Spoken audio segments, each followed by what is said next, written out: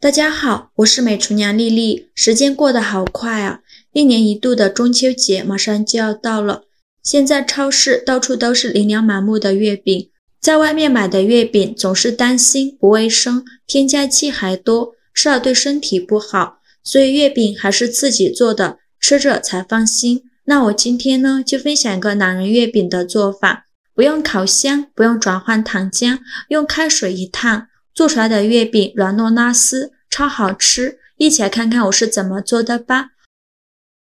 我们先来做馅料，准备4个鸡蛋，把它倒入大碗中，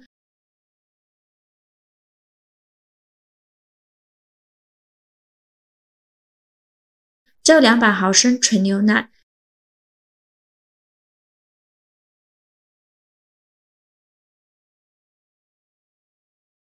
加入80克白糖，喜欢吃甜的可以多放一些，用蛋抽搅拌均匀，搅拌至白糖融化。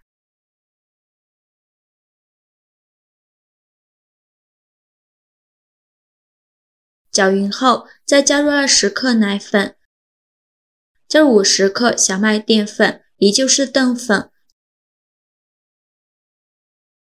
继续用蛋抽搅拌均匀，让所有食材充分混合在一起，搅拌至淀粉融化。这里需要多搅拌一会儿，最后搅拌成这样细腻顺滑无颗粒状的面糊，像这样子就可以了。接着准备一个漏勺，把面糊过滤一下，这样会更加的细腻。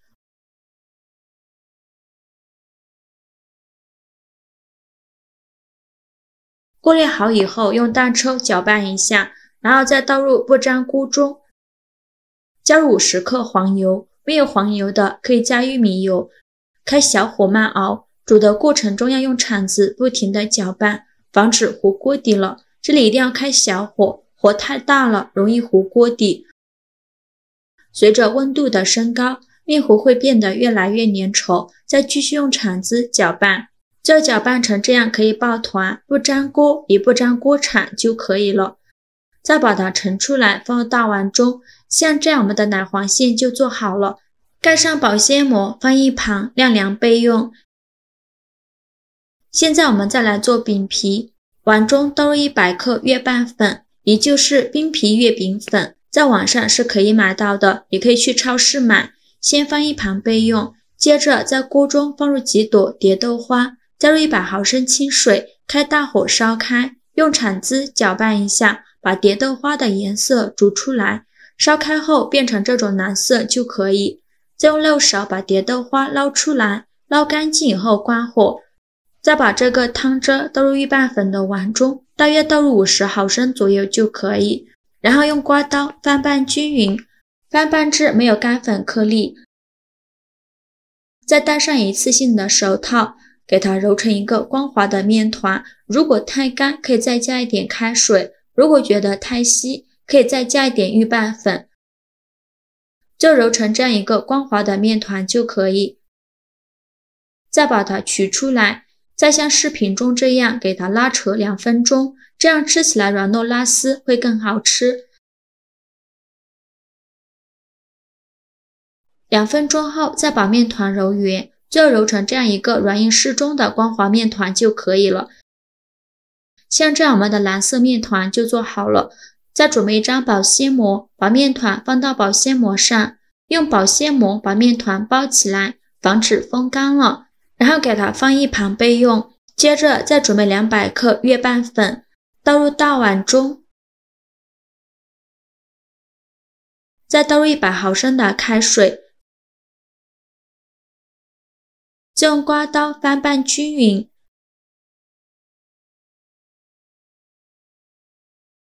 拌匀后再下手揉成面团，同样如果觉得太干可以加开水，如果太稀就加预拌粉。揉圆后取出来，直接放到案板上，案板最好提前刷上一层食用油，防止粘连，然后把面团平均分成2份，先取一半的面团，另外一半先放一旁备用，然后放上1勺紫薯粉，给它揉匀，把紫薯粉完全揉入面团里，揉匀后再像视频中这样给它拉扯2分钟，这样可以增加口感。最后把面团揉光滑，同样揉成一个软硬适中的光滑面团就可以。像这样我们的紫色面团就做好了，再用保鲜膜包起来放一旁备用。接着再把白色的面团揉一下，同样是像视频中这样拉扯2分钟。最后再给它揉圆、揉光滑，揉成这样一个软硬适中的光滑面团就可以。再用保鲜膜包起来放一旁备用。现在我们的奶黄馅已经放凉了，再揪一小把奶黄馅，大约是30克左右，用手捏一捏，再给它搓成小圆球，和鸡蛋黄一样大小的小圆球就可以。再放入盘中，依次用同样的方法把它揉圆，给它放入盘中。全部揉好后盖上保鲜膜，放一旁备用。接着在面板上铺上一张保鲜膜，把面团取出来放到保鲜膜上，直接给它搓成长条，也不用搓得太细了，像这样的长条就可以。3种颜色的面团都搓成一样粗细的长条，然后再整齐的排放在一起，然后抓住两头，左右手向反方向拧2圈，这样颜色分布均匀一些，然后再稍微整理一下，再切成大小均匀的小面剂，每个面剂约20克左右。切好之后取一个面剂，用手轻轻按扁，给它按成小饼的形状，像这样一个薄薄的饼皮就可以。再放上刚做好的奶黄馅，转动虎口向上，把封口处收拢，封口处一定要捏紧实了，防止露馅。包好后再用手给它搓圆，像这样子就可以。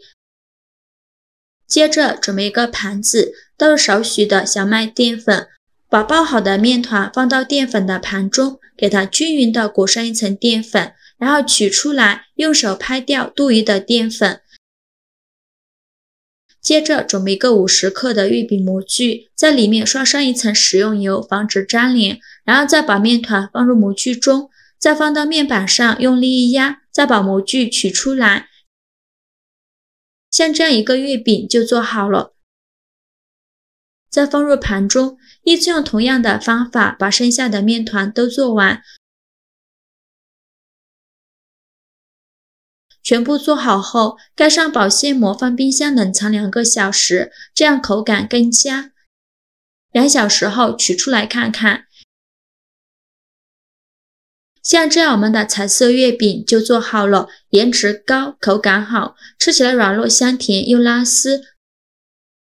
不用烤箱，不用蒸，开水烫一下就可以，而且没有任何的添加剂，吃着也放心。中秋节月饼就不用买了，学会这样做，孩子超喜欢吃，做法真的是没有任何难度，喜欢的朋友就赶快收藏起来试试吧。好啦，今天视频就分享到这里了，如果您觉得我分享的视频对你有帮助的话，请您给我点个赞吧，或者是订阅我的频道，我每天都会分享不一样的美食视频。我是丽丽，非常感谢您的支持，咱们下个视频见。